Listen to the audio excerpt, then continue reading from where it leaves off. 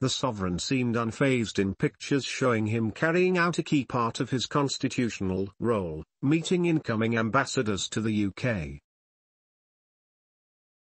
King Charles held 2 audiences at Buckingham Palace with Italy's new ambassador, Inigo Lambertini, and Kazakhstan's Magzan Ilasov. During their audiences, held behind closed doors, the diplomats presented to the king the letters of recall of their predecessors and their own letters of credence, which sanction their new roles in the UK. The monarch appeared in very high spirits as he welcomed the ambassadors to the palace and shook their hands.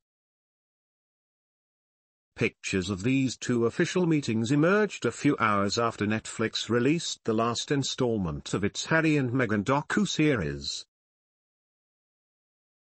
Coming 1 week after the series' debut, the second half of the program included blistering attacks and claims from the Duke and Duchess of Sussex against members of the firm, including Charles, and people working behind the scenes in the institution itself. More to follow.